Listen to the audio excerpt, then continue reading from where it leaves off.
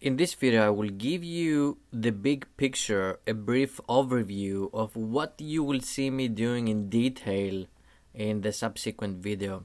And I want to do that, I want to do this in order to help you not get lost in all the math that I will be doing.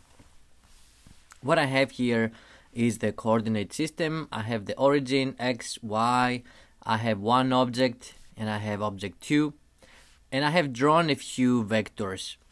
R1 is the position vector of object 1. The tail is at the origin, the tip is at object 1. R2 is the position vector of object 2. The tip is at 2 at the object, the tail is at the origin. Now, the vector R that goes from 1 to 2 has the tail at 1 and the tip at object 2. The center of mass, so if the center of mass is somewhere here, then RCOM is the position vector of the center of mass. The tip is at the center of mass and the tail is at the origin.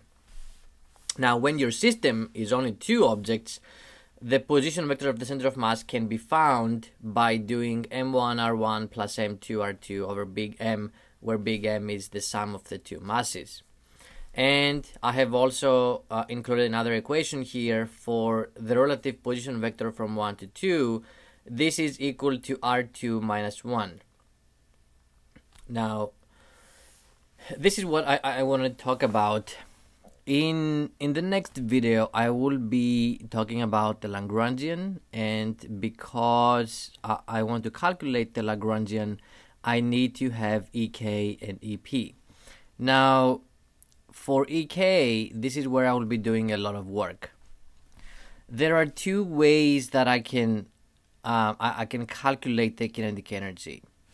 I can either use R1 and R2 to find an expression for EK, and that kinetic energy will be a function of R1 and R2.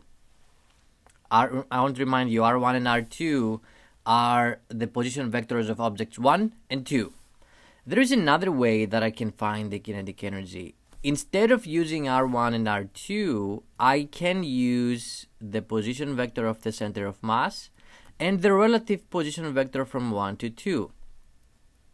If I do that, then I will have a kinetic energy that is a function of the position vector of the center of mass and the relative position vector between 1 and 2.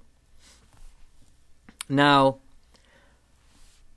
either of those two ways, either of those two kinetic energies will be perfectly fine, assuming all the math is correct.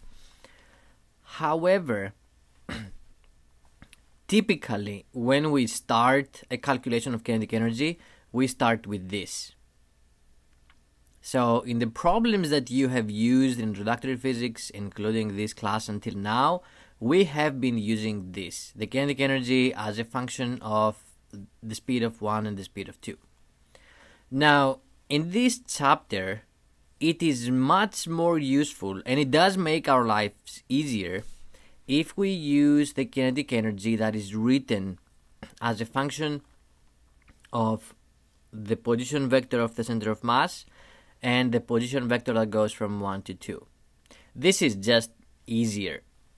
What you will see me doing in the next video, and there is a lot of math involved, you're gonna see me doing this.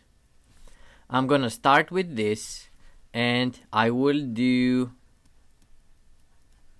a lot of algebra, really. I'm gonna rearrange things, I'm gonna take things from one equation, put them to another. So I'm gonna do a lot of stuff, but I'm gonna start with this, and then at the end I will have this expression. And then after this, I will show you how this expression allows us to get more understanding, more insight about the particular physics problem that we're studying. But this is the big picture of what you will see me doing in the next